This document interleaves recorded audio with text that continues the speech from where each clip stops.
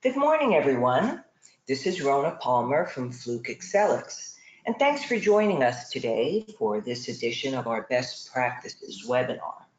And in our Best Practices webinar series, we focus not only on technology and software, but also on maintenance strategies and business processes. And we invite guest speakers from a variety of backgrounds to share their knowledge. And I'm really pleased to have with us today two of our own from the Fluke Reliability team who will be co-presenting. And that's Adam Kornak, who's the VP of Enterprise Solutions, and Brian Harrison, who's the industry lead for IIoT. And they're going to be presenting in tandem today's topic, What's Next in Maintenance? A look at the transformational impacts of artificial intelligence, Industry 4.0, IIoT, and other technologies. So good morning, Adam and Brian, and welcome, and hey, thanks for joining us today, guys. And you know, I'm wondering, while we have a pretty large group and while people are logging in, I wonder if you wouldn't mind taking a moment and tell us what is it you're hearing out there when you're talking with customers and attending industry events that prompted you to assemble information on this particular topic, and what need is it that's out there that you're hoping to address today? So Adam and Brian, can you share a little insight? Sure, and good morning, Rona. So starting a little over 10 years ago, they came out with this chart, this graph that showed where maintenance was evolving, specifically around reliability. At that point, ISO 55001 hadn't been finalized. It was still operating under the title of PAS 55 out of the UK. And there was all this conversation around how we get from corrective to preventative and then making that leap to predictive maintenance. And that conversation kind of spun its wheels. And then a couple years ago, a shift happened where suddenly the major technology companies started coming out with slightly more tangible first iterations of how we were going to get to predictive, how Industry 4.0 or this whole concept of an industry of things was going to become real. And what's interesting is that as we've seen that conversation evolve over the last couple of years, is there's an easy disposition for people to kind of get frozen. And the fact is, if you don't make a decision, that's in itself is making a decision in terms of technology. So with all these different organizations vying for attention and trying to roll out new systems, new solutions to try to address this and help organizations take those next couple of steps, we thought it might be helpful to kind of talk from a broader scale the types of technologies that are out there and really help explain what the business cases are in those, what ROIs, what wins are available today in those technologies. And that way, some of our customers and some of the organizations that we work with in a strategic manner are able to prioritize how they may or may not want to pursue some of these technologies and possibly roll them out and maybe evaluate some that they didn't necessarily knew existed or fully understand what value they could provide. Excellent. Okay, well, thanks for sharing that, Brian. So before I turn things over to Brian and to Adam to present their slides, a few quick housekeeping items. We're recording today's session and we'll share a link to the recording with all of our listeners today. But we have your phones on mute so we get a nice clean recording. But both Adam and Brian have agreed to stay until the top of the hour and answer any questions you have at the end of their presentation. But please feel free to type your question into the questions feature at GoToWebinar at any point during the presentation, and we'll read them to Adam and Brian to answer at the conclusion. We'll also be sharing a copy of the PDF, and if you'd like to receive a copy of the slides, there'll be a brief survey at the end of the presentation where you can request a copy. All right, so I think that's it for the housekeeping, and Adam and Brian, over to you. Thanks, Rona. So this is Adam Kornak. Let me just quickly go through the agenda and I'll introduce myself as well. So what we're going to go through today, after we do some introductions, is talk a little bit about the challenges in today's maintenance landscape. So I think it'll be a good framework for our discussion. A little bit more about Fluke Digital Systems, what we do and what the evolution to revolution is as we kind of look at it. Brian's going to go into artificial intelligence and intelligent automation, which I think is really one of the most exciting parts of this presentation, along with the virtual reality versus augmented reality. And then it'll come back to me and I'll go through a little bit more about IIoT and mobility futures. And of course, towards the end, we'll have an opportunity for questions and answers. So on the next slide, just by way of introduction, a little bit about myself. I've had a very fortunate career to be able to have many different experiences, from information technology to consulting and business process reengineering. And most of my career has been in the digital IT transformation space. Some recent experiences with IBM and running a professional services practice, and just having some of the most exciting projects I think I've ever done. And hopefully in this presentation, I'll have the opportunity, I think, to share some of those experiences. I do at times get an opportunity to write as well. So I've got a few blogs out there. I've written some books in some of my earlier parts of my career. And hopefully some of the audience will get the opportunity to read those. So that's me. I think Brian, just a quick introduction from Brian as well, and we'll get going. Sure. So Brian Harrison, certified reliability leader with the past decade, a little bit over, spent focused on EAM, mobile and IoT projects across North America and Europe, specializing in heavily regulated industries, specifically around aviation, life sciences, nuclear, as well as public sector. Excited to be with Fluke specifically around their IoT because of the strategic hold point that we have and the idea of keeping an eye to where technology is going, but being able to support that with our 75 years of experience in the industries and automation.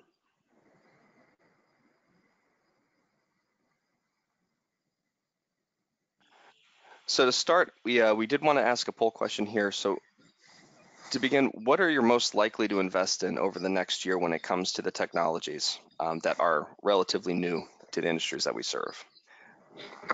So Rona, would you mind taking the poll? Sure.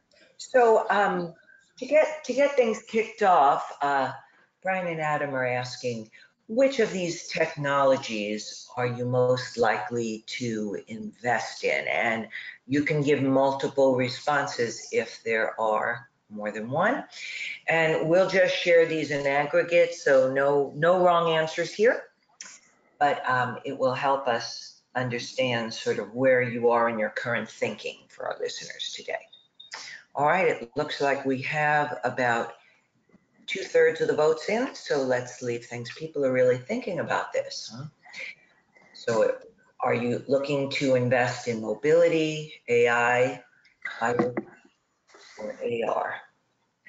All right, great. So let's go ahead and share the results. So it looks like 41% are likely to invest in mobility over the next year, 20% in AI, 84% in IoT or ICM, integrated condition monitoring, and 4% in AR. All right, quite a wide variety there.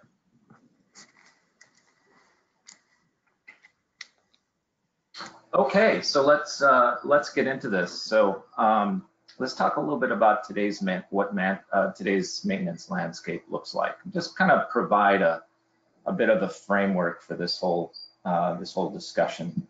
A recent study showed that since 2011, roughly 10,000 Americans have been turning 65 every day, a number that'll continue to rise over the coming year. And I think why that's really important to our industry is that the individuals with all the knowledge packed away in their heads are leaving, and the new generations are significantly challenged to catch up. So maintenance teams are really having to do more with less, with more complex machines, new systems coming into play, with less funding and higher goals, which is a pretty big challenge. In one of the studies, a recent large auto manufacturer recently lost close to 15% of their plant workforce through a retiree program. You can imagine the challenge that creates of the existing workforce and the loss of knowledge gained over 30 to 40 years. These are the same technicians that turned wrenches, learned through manuals and by trial and error, and it's very hard to replace those individuals. Next slide, please. So just kind of as a next slide, continuing on with the study of maintenance team and having to do more with less, the study shows that the top issues maintenance teams are challenged with are a lack of resources and staff. A secondary challenge is a lack of understanding of new maintenance technologies, with 38% of the team surveyed. So these are real challenges, and maintenance teams are asking themselves some very important questions. How can you best leverage the experts that you have today while they're still around? So referencing and thinking about that last slide of the aging workforce disappearing. Also, what are the right technologies to invest in that will benefit us from the long term? And hopefully, I think throughout this presentation, we're going to try to answer some of these questions for you. Should you be recruiting new staff? Where do you get funding and support? And again, as we go through this discussion, I think we'll be able to answer some of these questions. Next slide, please. So challenges in today's landscape. That's kind of the sort of our next section we want to talk about. If you could go to the next slide, please. Let's talk a little bit more about maintenance strategies and where we see industries today on the roadmap to the maintenance curve. So to the upper left of the chart, which may be rather small on your screen, are the fairly common maintenance-centric strategies that I expect most of you are probably familiar with. The one you may be most familiar with is a reactive approach to maintenance. Sometimes that's referred to as run to fail or reacting to an issue of fault. As an example, a machine does its job, and when something goes wrong, such an oil leak or a power outage, we react to fix the issue or failure. Sometimes that can be expensive, but due to time constraints and resources, it's not uncommon. So it's still surprisingly 80% of how maintenance operates today. Alongside that is preventive maintenance strategy, which I think I'm guessing many are familiar with as well, which is aligned to a little more a scheduled process, catch issues before they occur, like changing the oil in a car, which is definitely scheduled maintenance every 3,000 miles or similar. And also very common, also has some challenges. Sometimes maintenance is done too early or too low maintenance is done. But the shift now is a little bit more to an asset-centric approach. It's becoming more prevalent where the focus becomes the asset health, not just the maintenance process itself. It's far more data-driven approach where teams understand and evaluate the health of the critical assets using real-time sensor data as an example, such as IIoT sensors, leading to more predictive analytics and more intelligent insights to potential failures. A good example is using a wireless temperature sensor on a chiller to monitor real-time temperature data and receive alerts if the temperature rises to a designated limit. Ultimately, these condition-based or asset-centric approaches lead to a better decision-making to repairing an asset, either well before a fault occurs, and similarly, not having to perform scheduled work before it's needed. So here, maintenance teams can improve their maintenance models through continuous learning and not simply do what always has been done in the past. Next slide, please. I'm guessing this is fairly familiar to most people, but I'm just going to kind of brush on it. I think most of you are probably familiar with this, but as a refresher, hopefully none of us were around for Industry 1.0 and 2.0 with the early steam power and the start of electricity, and always which kind of led to more modern production lines. Industry 3.0 is where things started to get more interesting with the use of computers and more advanced digital technologies, where the use of PLCs and SCADA systems really got started. And Industry 4.0 is really what I think we're talking about today in most of this presentation, where today's wireless sensors, mobility, artificial intelligence, which Brian will get to shortly, and cloud and cognitive technologies take shape. So you may hear even part of of this being smart factories, smart manufacturing, or lights out manufacturing without any human intervention. And of course, the industrial Internet of Things. Next slide, please. So investing in your future, I think this is a really important slide. And, when we talk a lot about technologies, agree achieving an appropriate ROI is absolutely essential when thinking about technology. Investing now in technology should not only allow organizations to realize a return in the near term, but if done wisely, these same investments should realize gains for years to come. It's easy to go after that next shiny object because it's the next cool technology, but it's also hard to be that first mover when it comes to technology. Hopefully the examples that you'll see today are not just about the future, but also about the here and now. Next slide. In this last section, before I hand it over to Brian, some very exciting areas of technology I just want to touch on. It may seem obvious, but worth pointing out. It's really about three things that maintenance teams really need. And one is assets. They really need to know what's going on. Data is often captured for only a few high-value assets. Data sitting in systems that isn't integrated with any EAM or enterprise asset management system, or SCADA systems, as another example. So there's data everywhere, but without the data being used to help technicians make decisions, it's not terribly valuable. Second part, just around systems itself. Technicians need access to the bigger picture. In today's workplace, multiple disparate systems are prevalent and rarely talk to each other. And these same systems aren't connected to assets or are very customized, so it's very complex or expensive to integrate to get the information needed. And last, the text. So last, we touched on this topic earlier on skilled workers are becoming harder and harder to find and replace. These same workers are mobile for the majority of their day, but still lack true mobile technology to support their job. They're still using paper notepads instead of mobile devices for documenting workflows. Hopefully these next couple of sections will give you all a better feel for how to better solve some of these challenges. So with that, I'll hand it over to Brian to cover some of the artificial intelligence and intelligence automation. Very good, thanks, Adam. So before we jump into that, we do have our second poll question for the day. So how likely is your company to seriously explore the opportunities with AI over the next 3 to 5 years? Rona, would you mind launching the poll? Sure.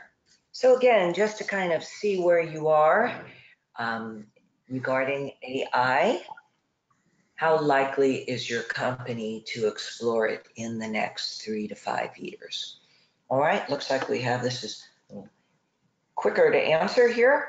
We've got 3/4 of the votes in. Leave it open a few more seconds. All right, let's go through and just see how you stack up against your peers here. 25%, Brian, are saying they are very likely. Another 25% say likely.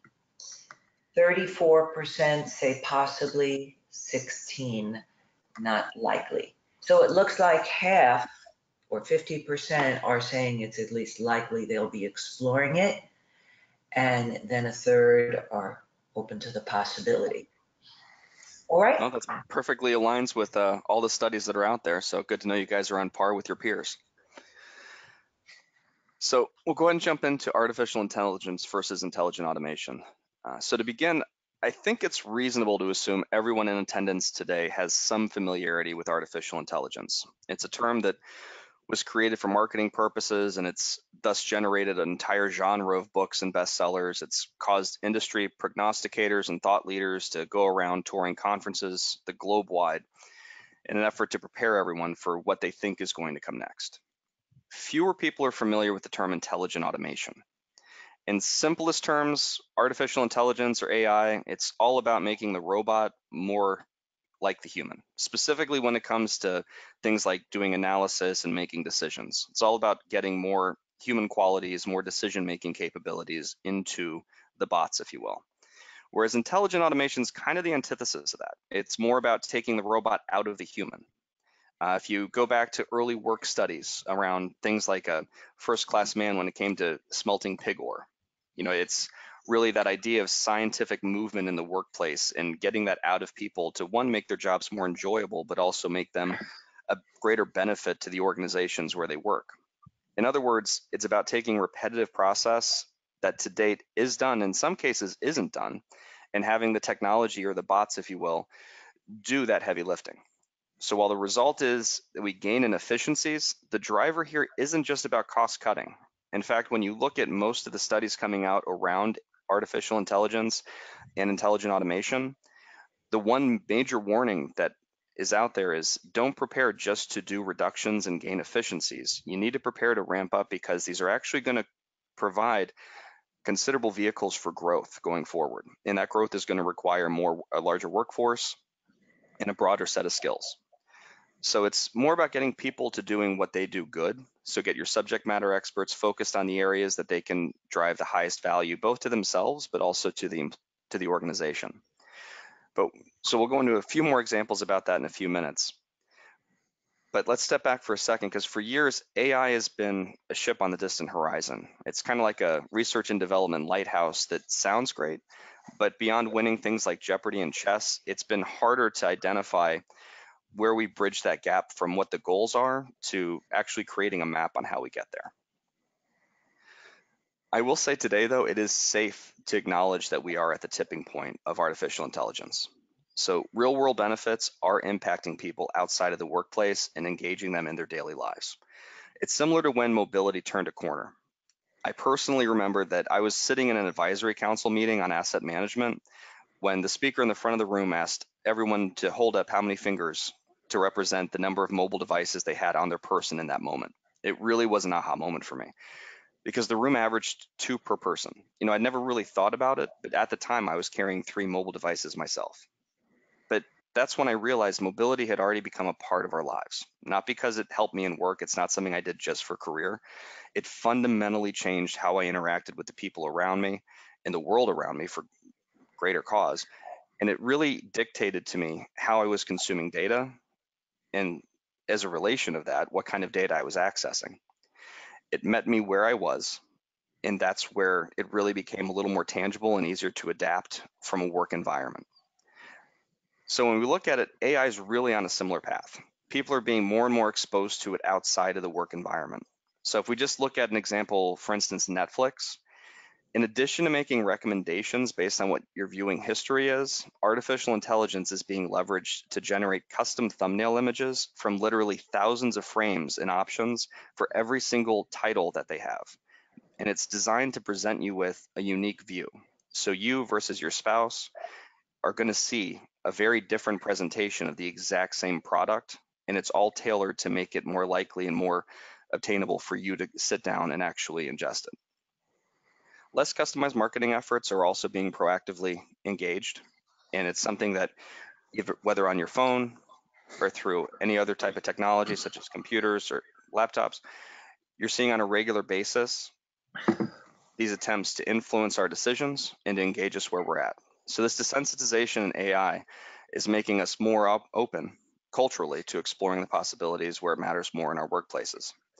Today on the work side, the biggest AI wins are in marketing and healthcare, but in most cases, these triumphs aren't exclusively dependent on AI. They're rather an example of partnership between the technology and human expertise. A good example of this would be a recent study that included Harvard pathologists and a predictive AI solution. So AI did really well at 92%, but the physicians still outperformed it with 96% in terms of accuracy on the diagnosis. But when they combined the two, that success rate jumped up to 99.5% accuracy, and that's a fundamental difference. That's a real tangible benefit, particularly when we're talking about the patients in the study, because that means 3 out of every 100 patients were able to either avoid unnecessary treatment or select and focus on a more appropriate path to care. So even with compelling documented victories like these, though, for marketing and healthcare, when you start to consider other industries like process manufacturing or utilities, it's not difficult to understand why 30% of executives today feel that the business cases for artificial intelligence just are lacking, because frankly they are. I mean, no one denies the potential value, but pursuing that, what is attainable today, it's kind of hard to nail down when we're talking about a relatively young type of technology. The other part of that is that artificial intelligence is cool, but the investment to get there is not cheap. Generally speaking, it's a pretty significant investment, and it's fraught with risks that include dead ends, faulty formulas or algorithms, the challenges that arrive with big data or dirty data, as well as the costs that come with a finite amount of skill sets and data scientists available currently for the industries to hire.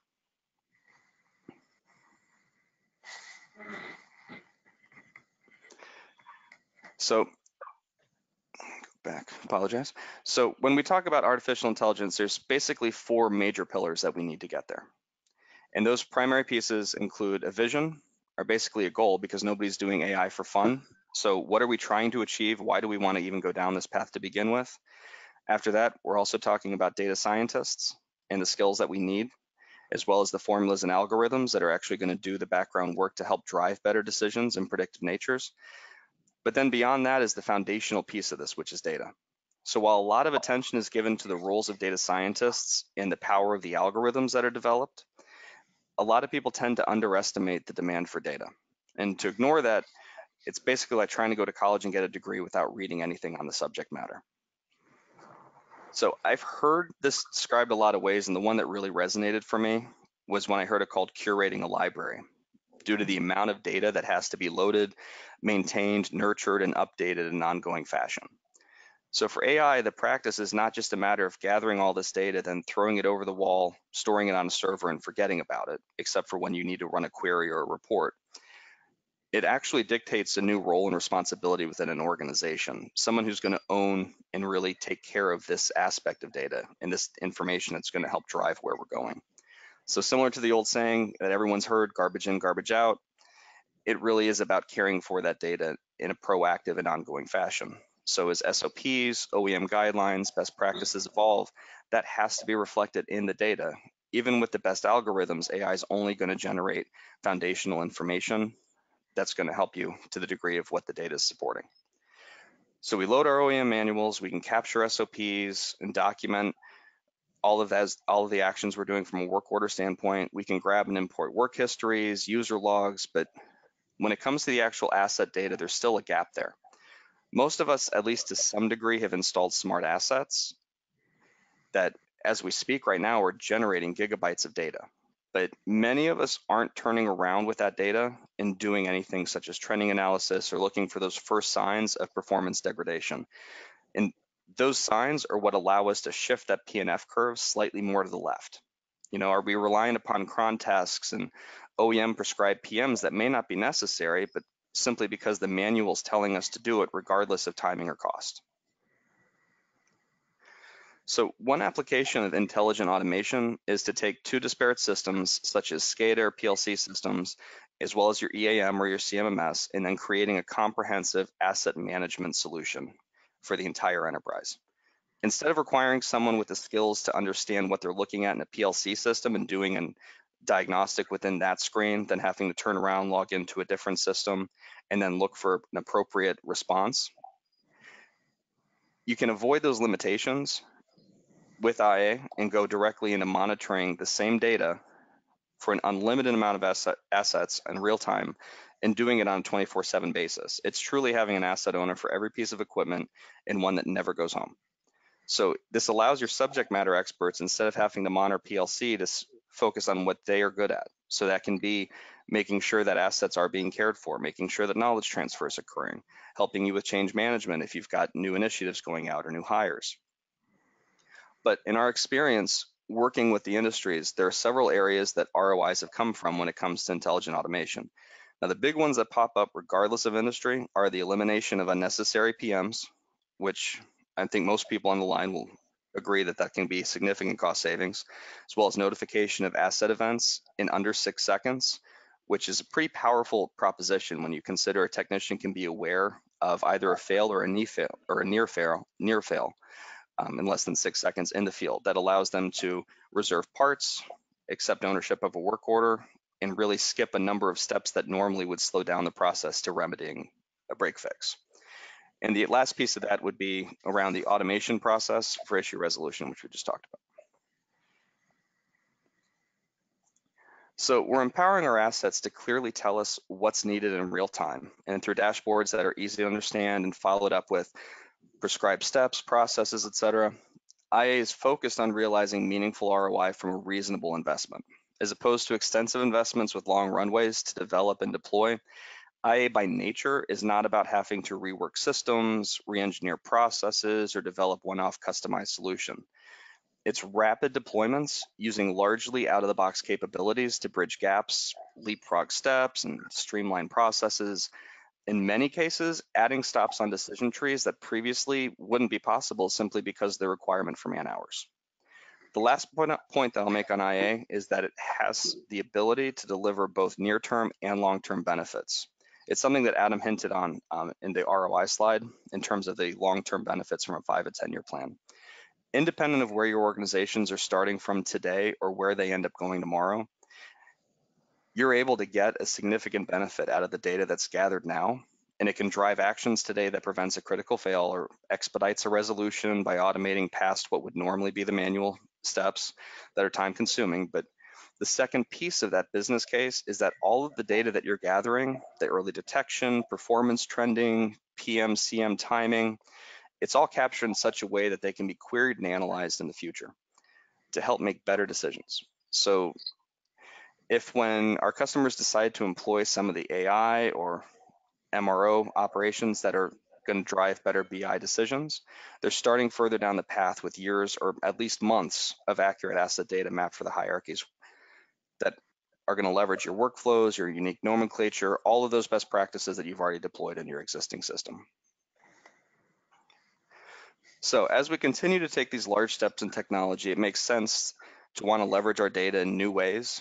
And two of those ways that are being aggressively pursued are virtual reality and augmented reality. So just the quick and dirty summaries on these is virtual reality is a completely immersive environment where digital representations replace the real world.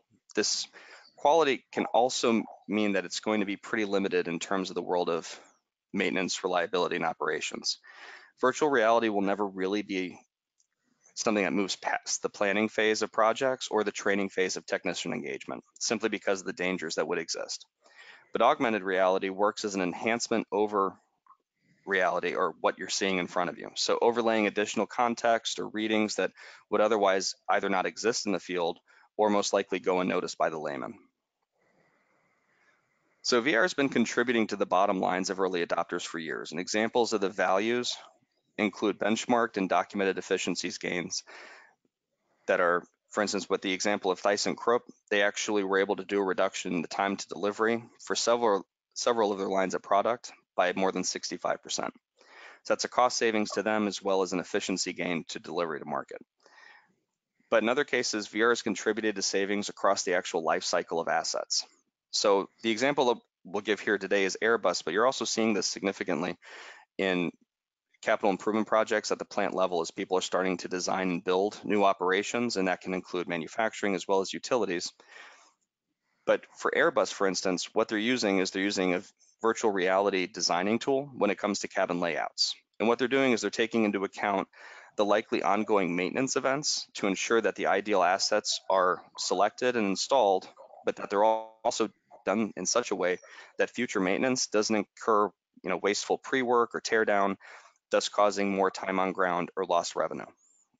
This isn't unlike scenarios that we've all seen. I mean, when I first started in the industry, one of the things that was jarring to me was walking into a beautifully laid out plant where engineers had spent months doing the design and the commissioning, and then when they turned it over to maintenance and operations, they hadn't taken into account how cumbersome it would be to reach some of the filters, some of the valves, basically standard PM and CM work that was going to be engaged. And it was a matter of just lack of awareness of what the owners were going to need to do with the product going forward. So as I mentioned earlier, maintenance and operations simply cannot leverage VR in the field, specifically due to the safety and health hazards. But how in the University of South Carolina, it's a really interesting thing I did want to touch on. The reliability program there at that college are exploring opportunities to tie VR into the real world and enhance other technologies in predictive maintenance. So what they've done specifically is through their partnership with U.S. Army Aviation, in particular the Rotary Wing out of Fort Rucker, is they're using it their connection with that training epicenter for the US military, and they're incorporating some of those best practices, but they're also providing feedback on how to improve their own activities. So one of the adjunct professors at the university is actually a retired Major General, and what they identified was that the most likely point for a critical fail on rotary aircraft is the gearbox. So USC disassembled, rebuilt an entire Apache helicopter in the classroom, using it as a guinea pig to develop different aspects of AR and VR. And what started as a one-off iPad that allowed them to go up and, using the microphone, determine how far off a critical fail was from the gearbox, they've actually grown that so that they're triggering work orders off of infrared as well as off of the audio. But through that partnership, they've expanded to IBM, Siemens, and now they actually have a multi-year agreement with NATO. And USC is tying in other tools, including digital twins, machine learning, asset health indexes, and predictive maintenance. And that combination of tools is all helping them drive more accurate diagnosis and ideally the elimination of failures, independent of the skill sets and expertise of the technicians that are actually receiving the error messages. So in other words, on the first day, Amanda can be just as effective as Emily, who has been working there for years. It just short cycles that learning curve for the technicians in the field. So augmented reality is a different beast when it comes to maintenance and operations. There's a multitude of opportunities out there. An example of realized savings for AR is leak detection. Using a zero training tool that's handheld and tangible, a brand new employee is able to locate and diagnose leaks in a fraction of the time without the need for subsequent tools, training, or even fundamental knowledge of the system they're inspecting. So in addition to that, they're able to capture the readings in real time, document them in the EAM system where they can be shared with supervisors, other senior resources, or even be made available for future trend analysis. And through this augmented reality, the user is presented an easy to navigate and easy to read set of data that's valuable and used to drive better decisions. So based on publicly available information around development efforts by various companies, all trends are indicating that we're going to see over the next 12 months a significant launch of AR solutions, all driven by OEMs. So it's interesting to see that the trend for these go-to-market solutions and what it says about the acceptance of the technology, because up to now, the majority of AR maintenance solutions have been available through enhanced support and warranty agreements between customers and the manufacturer side, and it's really been limited to complex assets. So namely some of the rail OEMs, but also in a broad range of the aviation manufacturers, including fixed and rotary aircraft, have really been focusing on this niche market for the last 3 years. Given the regulatory nature of those industries, being an early adopter to gain a virtual partner really makes a lot of sense in terms of validating the work that end users are doing. So this new wave of AR, though, is different because this new offering that's going to be launching in the next year from a number of the OEMs is being developed through the lens of providing an operator-focused companion. So the deployment of these new augmented reality remote expert guides are the reason for more than 40% of the cases where augmented reality is being adopted for industrial applications. So the KPIs being directly impacted by these services include OEE, first-time fix resolution, as well as emergency service calls and reducing those. So the success of these offerings is also changing the way we perceive these tools. Augmented reality is being seen as a chance for OEMs now to differentiate themselves from their competition, where augmented reality remote assistance up to now really had just been focused as a new stream of revenue and a way to pull some of those strategic partnerships closer. It was really viewed as a nice to have for the end users as opposed to a competitive advantage. Now, delivering this combination of technologies to the technician in the field is improving the quality of data, safety, and time spent from break-fix events. Which brings us to this question: what benefit of mobile IIoT is most interesting to you? Rona, would you mind? Sure. Okay, our last poll question. Brian is asking, what is the benefit of mobile IIoT that most interests you? Is it greater efficiency, cost and time savings, failure prediction, safety, or improved data in your CMMS EAM? And this one, they might all be of interest, but we're asking which one is of most interest to you. All right, it looks like we have 3/4 of the votes in. Give people a few more seconds to weigh in.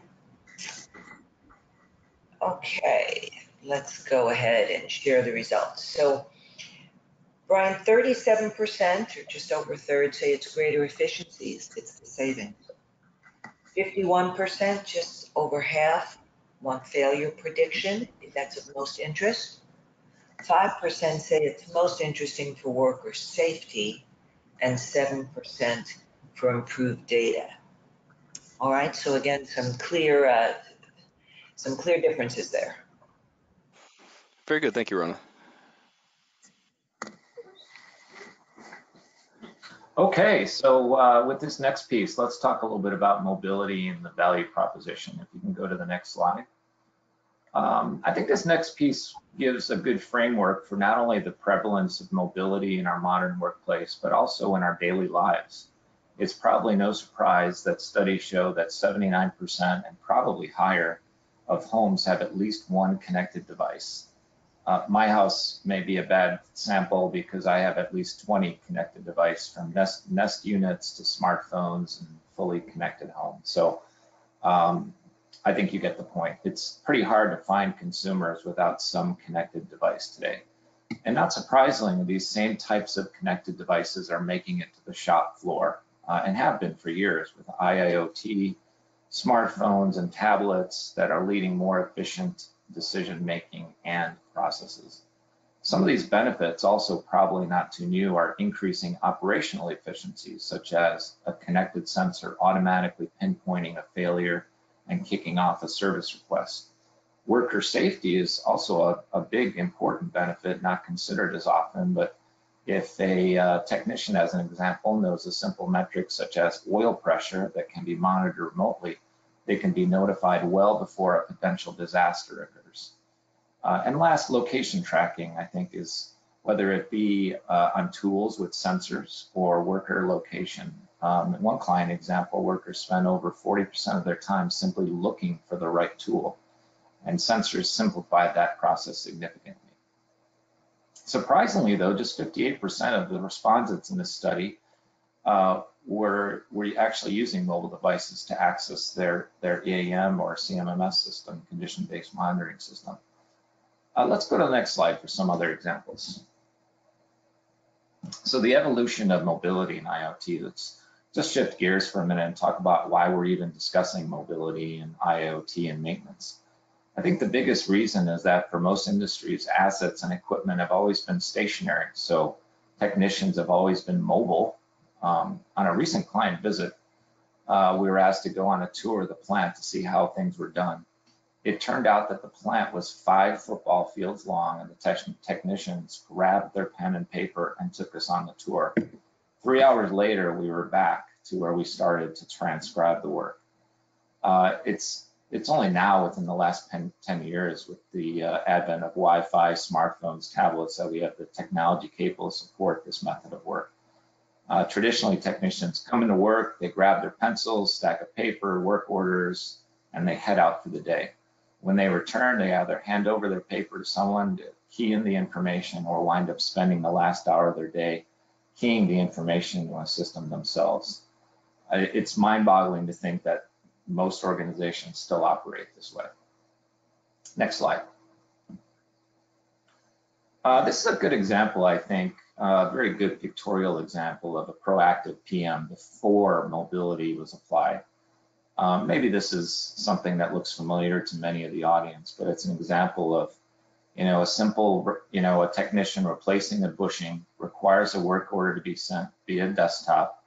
Once the work is completed, the work order is logged and on to the next step with greasing the ball joints and so on. In the third example, during a hydraulic replacement, the technician gets called away for an emergency and then further delaying the work order. Next slide, please. Now, after mobility, and this, again, may be something that people have seen quite a bit. It's I've seen it in plants. It's not as prevalent, I think, as you might think, but after the same scenario, except that the technician now has a mobile device, such as a smartphone or a tablet, that already has the work orders assigned to them. So before they even go out, without paper or pen, they actually get the work order directly onto their mobile device.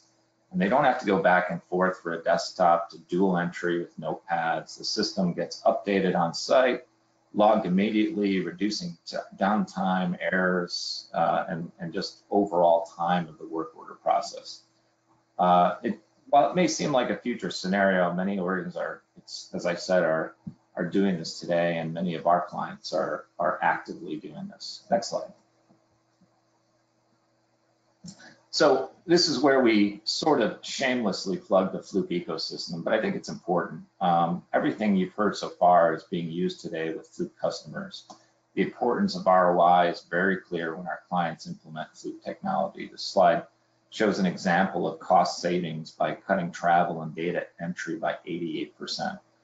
And the examples in the prior slides are real life samples where mobile work order management, mobile SCADA, mobile inventory, and mobile calibrations are ideal use cases on the shop floor. And another recorded scenario, preventive maintenance task went from 75 minutes to just 9 minutes, all using some of the Fluke ecosystem. Next slide, please. These last couple of slides in these areas just want to highlight where Fluke is providing some of our customers with solutions and technologies you've probably seen today. From connected sensors and data connectors with condition monitoring to full interconnectivity to mission critical systems such as PLCs and SCADA systems, all the way through predictive maintenance disciplines through operational history, mobile alarms, technician location, leading to what really is important in all of this is ROI for the business. So we're not just putting in technology for the sake of technology. I think many of the audience here is probably a Fluke customer already. They've been using tools for years and years and years. And I think the big difference here now is being able to integrate all of that technology, connect it, get data, make decisions on data, and be able to predict failures versus just waiting for things to happen. Next slide. And just this last slide here is just one of the things that I think is one of the newest offerings from Fluke was being offered the solution of being able to integrate all of your Fluke tools with cloud-based solutions and integrate with cognitive technologies like Watson IoT and IBM Maximo. So something I think that very few, if any, of the providers today are able to offer. So we talked a lot about how difficult it can be to integrate into existing enterprise systems, such as an IBM Maximo, and how do you get the data off of sensors or the data off of PLCs.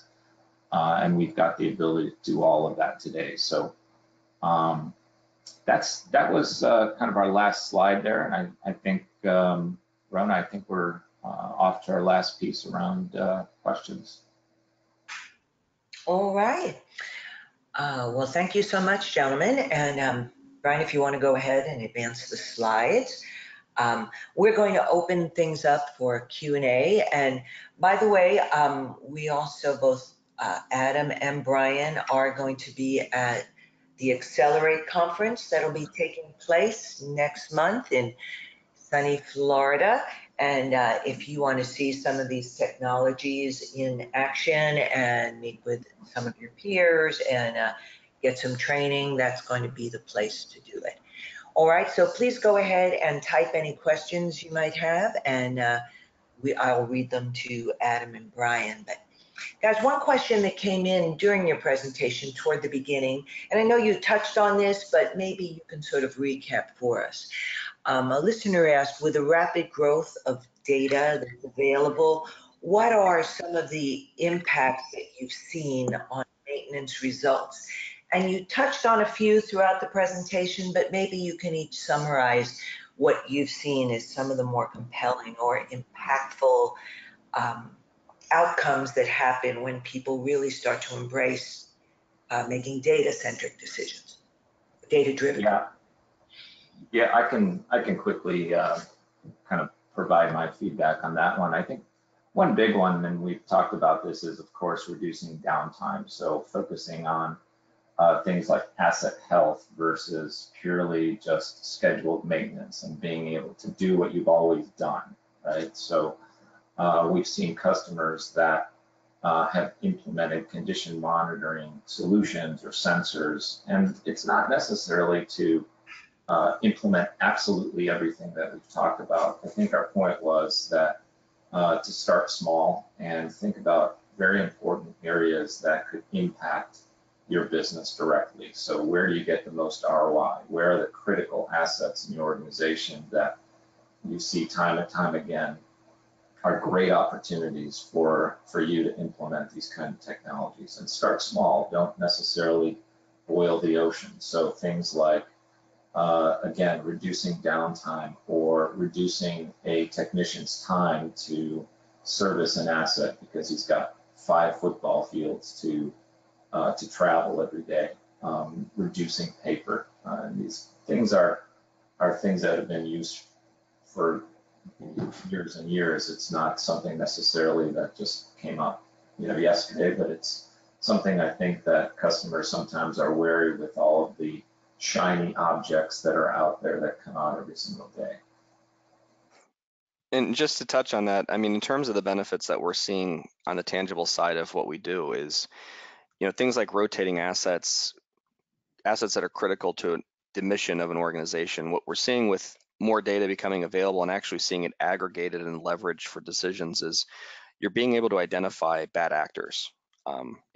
We're seeing organizations are able to go out in the field and say, okay, I've got 5 of these, but one of these I can now document isn't really performing. So on the private sector side, what we're seeing is organizations are able to quicker identify what is or is not operating to the level that is expected, and then they're able to remedy that either through warranty claims or through replacements if it's close to end of life, but they're able to quicker do those calculations and determine is it worth continuing to do these PMs and CMs, or is it something that we need to replace? So having that data available. When you're talking public sector, what's nice is when you're getting this volume of data and you're actually leveraging it to drive decisions, just from a customer facing standpoint, utilities are able to better articulate when they're talking about rate increases or they're wanting to show to the councils or the boards that they roll up to, here is where our dollars are going.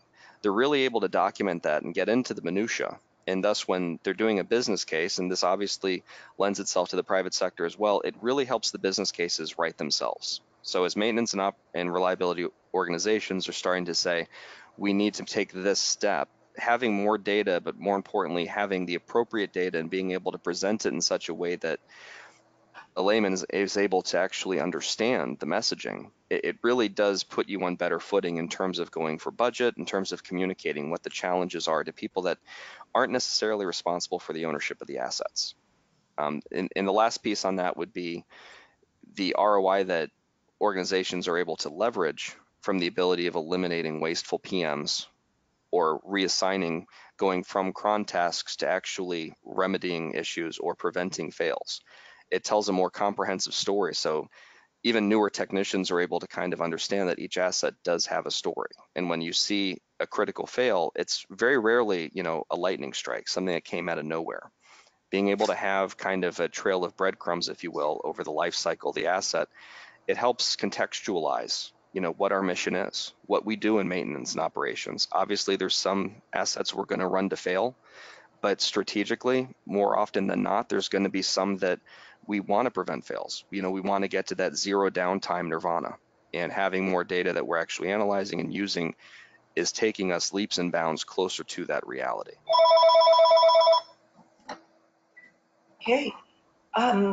Maybe you can also shed some insight on, any time that there's a process change or a new technology being introduced. We see this over and over that, there's sort of a cultural shift that has to happen and there's some resistance to change. And how have you, maybe you can each share with our listeners how you've addressed that and you've seen people successfully navigate through that cultural change and adopt some of these newer technologies. And we're Sure. Yeah, and change management, when you're talking about certain aspects, such as mobility, is a good example. In more cases, you want to find the resistors. You want to engage people where they're at today. So you want to find, you want to meet with the managers, the directors, you want to find out who they feel is going to be the one that is most likely to drag their feet on something, or to say, you know, I've been doing it this way for the last 15, 20 years, I don't need to change. And that's who you want to meet with. They need to have a seat at the table, and helping that dialogue start.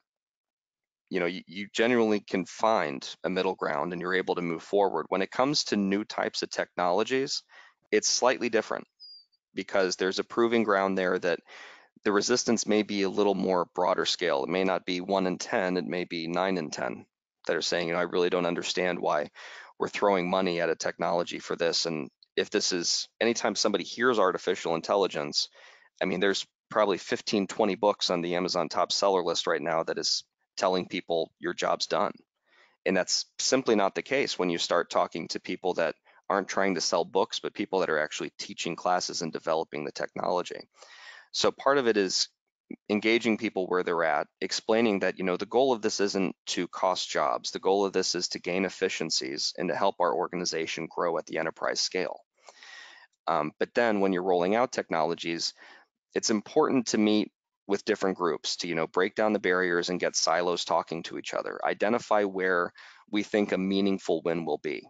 You don't necessarily want to start in the hardest location, but you don't want to start in the easiest either. You want to set a realistic expectation for the organization. So when you're, you know, scoping out and building fences around a pilot or a phase 1 of these projects to try to see if there's an ROI, to see if there's a reason to really go down this path wholeheartedly, you're building it based on realistic expectations, and your justifications are going to be founded in something that is going to be representative of what the enterprise rollout would be. So you want to take into account connectivity. You want to take into account the people that own those assets. Is there some interest? They don't have to be flag waving, rah, rah, rah, but you want people that at least are willing to engage and are going to provide honest and consistent feedback. Excellent. I agree, Brian. I have just one small piece to add. I think that's important too, and I've seen in change management programs, which are really important, is training, right? So I think we talked about this a little bit earlier in the presentation. I think it's important that everybody, number one, understands the value of the technology. It's not just, again, a shiny object, or it's not, we're putting this in because it looks cool. I think it's about the actual business value that gets gained from leveraging one of these technologies.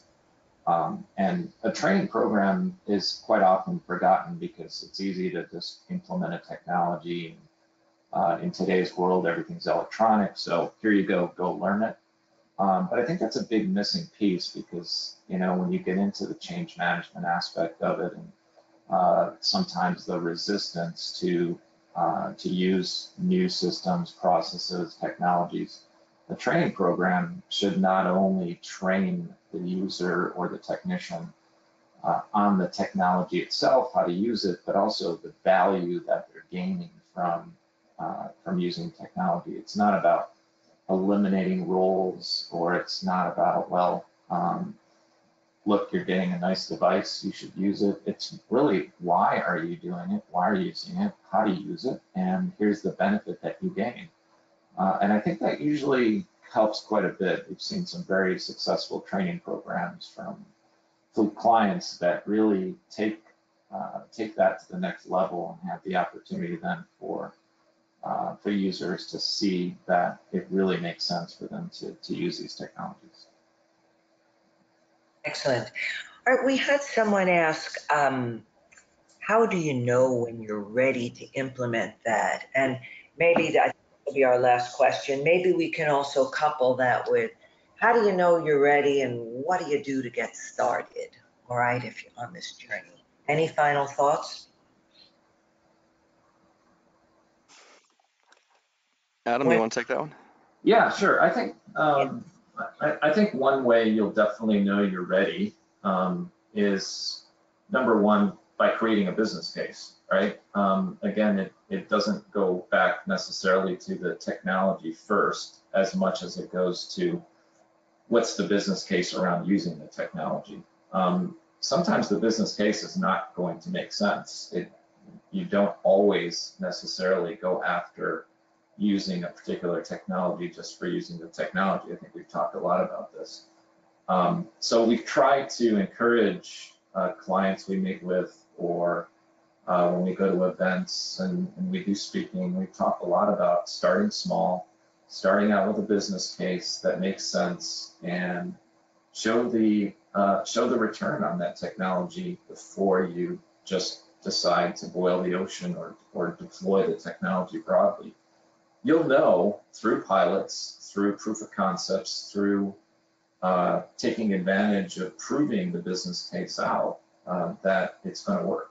And again, if it doesn't work, it doesn't mean you did something wrong. It just means that the area of focus is not necessarily the right place. And the one thing I would add is I don't think it's necessarily, I think it's kind of a subjective answer. I think if an organization's evaluating rolling out this technology, I think virtually any organization could do it successfully. I think the two big pieces of it are, one, you need a technology that works, but the bigger part is you need to have a partnership. You need to be engaging with an organization that can help you be successful. You know, and it's not a one size fits all. As much as I would love to have our organization be the one that helps everybody, realistically, there's probably going to be situations where competitors of ours may be a better fit culturally with the organizations. And I think that that's a really important part, because on this journey, I mean, we're not talking about a stagnant investment. We're not talking about a widget that we plug in and it's just going to work forever. So if people are looking at these solutions and they are considering taking this step, I think it's very important that they do take into account the culture of the organization they're engaging with, and that both sides do view it truly as a partnership, and that there is a genuine investment and a desire to help each other succeed. Excellent. And if you find that, I think that that will kind of help reveal itself that your organization is ready. Very good. Well, thank you. Thank you, Adam and Brian, and thanks to all our listeners. And we had more questions come in, but I want to be respectful of everyone's time. But we'll make sure that we get you answers after the session and reply to all your questions. We'll also share a copy of the slides. And again, don't let the dialogue stop here. Please continue the conversation. If you want to be in Florida next month, we will have, you can see some of this actually in action. So thanks again to Adam and Brian, and thanks to our listeners. And please, there'll be a brief survey when I end the webinar, and please take a moment and tell us, how did we do? What kind of topics can we bring to you that are really going to help you move the needle in your organization? So thanks again to our listeners and to our presenters. On behalf of Fluke Excelix, we'll see you the next time. Thanks, guys.